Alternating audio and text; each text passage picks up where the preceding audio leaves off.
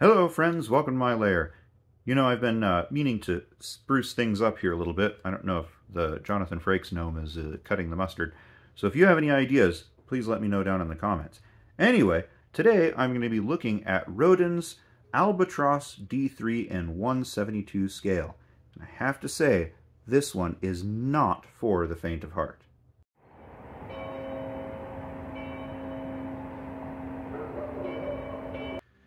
To begin with a positive, you can build this into a lovely little model. As you can see, I decided to do two, and I think they're at least passable.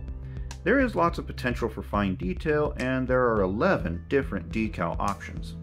When I started out, I began with the Werner Voss plane, and built the kit out of the box, and added a little bit of rigging material from Infinity Models. One thing I thought was interesting is the fact that the Germans use purple in their camouflage.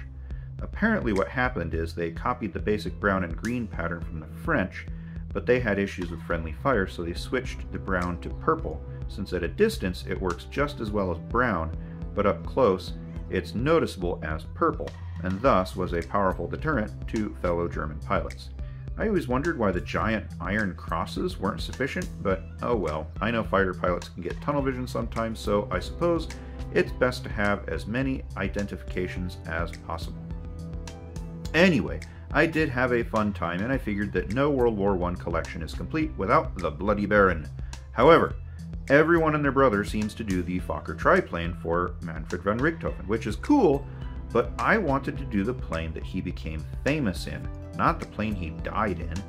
Anyway, I was inspired by this cool portrait where his engine is exposed.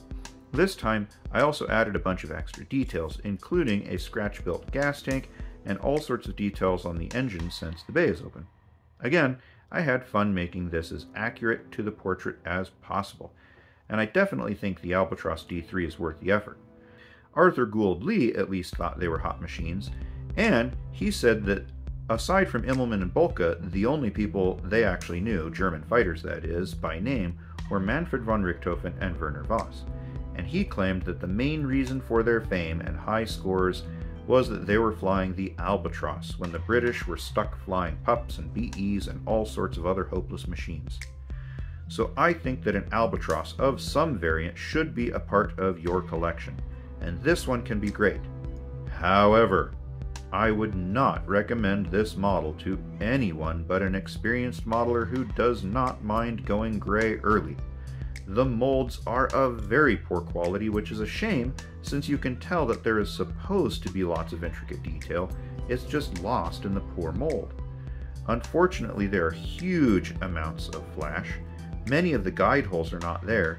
In my case, some of them were actually even inverted, so instead of a hole, I had a rod. The wing structure is terrible. Literally, it is the most asinine design for a wing construction that I have ever encountered. The top wing comes in 3 parts, a middle section and 2 wings that all fit together along the tiniest seams imaginable. They are very difficult to get aligned properly, and the bottom wings similarly lack good guidance. It may have been there years ago, but the guide holes were both missing on both of mine. There are lots of long, thin, fragile parts that are poorly positioned on the sprue, making it almost impossible not to break them when removing them from the sprue. The landing gear assembly has almost no support, no guide holes, and is as rickety as it could possibly be, literally to the extreme. So, if you can deal with all of those difficulties and improvise and be a little flexible, I think you can build this into a nice looking little fighter.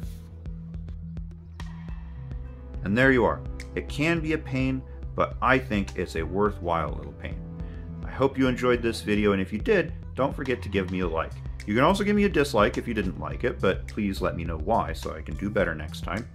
And please consider subscribing as well. I've got plenty more videos just like this one, and as I've started doing YouTube, I just started building all of my models on camera so you can see them too. So I've got plenty of build videos that are coming out all the time. Next week, I'm doing a build video of a German Army bookend diorama. I'm actually really excited about that, so don't miss out. As always, I wish you joy in your lives, and I hope to see you again soon.